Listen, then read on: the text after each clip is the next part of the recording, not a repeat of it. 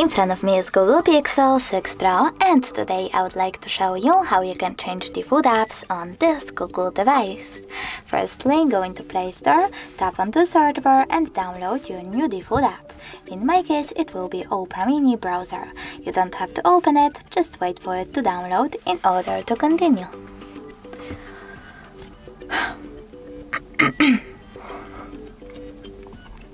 Now choose Home button and tap on Settings.